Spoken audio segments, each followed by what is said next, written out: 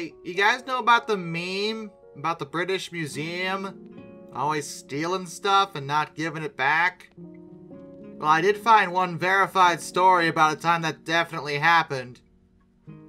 Yes, really.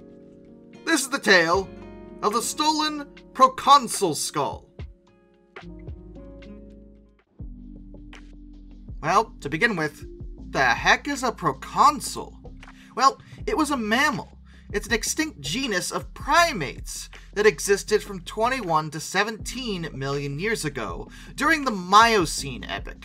Fossil remains of these creatures are present in eastern Africa, including both Kenya and Uganda.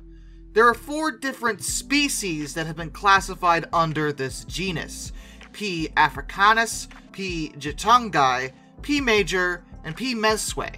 The species differ mostly in just body size, and environmental reconstructions for the early Miocene Proconsul sites are still actually tentative and range from forests to more open arid grasslands. There's still a lot to figure out about this particular species, but they are important as primates, since modern animals like the gibbon, great apes, and us would share a common ancestral lineage, and that may have included the proconsuls.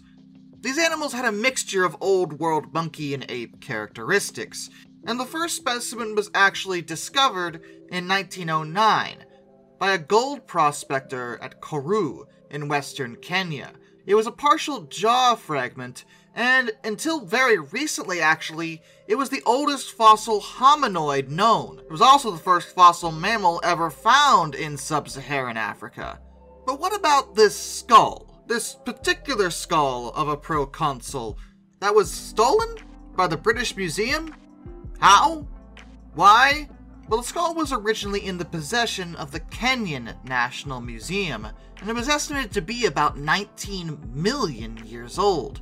However, the Kenyan Museum didn't have enough facilities in the 1940s to give it a proper cleaning, at least not in a safe way, so they opted to send it to the British Museum for this to be done. And according to Dr. Emma Mabua, who was the museum's chief paleoanthropologist, it took them 40 years to get it back. What? 40 years to clean a skull? I mean, I know this is a fossil, so you have to be careful, but why did it take them 40 years? Well, it wasn't because they took that long to clean it. They just didn't want to give it back. It was a piece they didn't have. It was a piece they wanted for their collection, so once the Kenyan Museum sent it, the British Museum was like, we're gonna hold on to it, actually. It's ours now. This is mine now. 40 years of discussion and debate and urging is what it took to finally get the British Museum to give the skull back to the Kenyan Museum, which is where it belonged and who rightfully owned it. As a direct result of this particular incident, the Kenyan Museum apparently has a very strict policy to never let any of their artifacts leave their halls, ever. Specifically to prevent anything like that from ever happening again. You just can't trust people, apparently, and keep them from stealing your stuff. And as I said, I know the meme about the British Museum having a bunch of stolen stuff is ongoing, but this is the first verified case of it directly happening outright that I am currently aware of. If I find any more verified cases, I'll be happy to let you know. Until next time, this is Darkness, and I bid you all a fond farewell.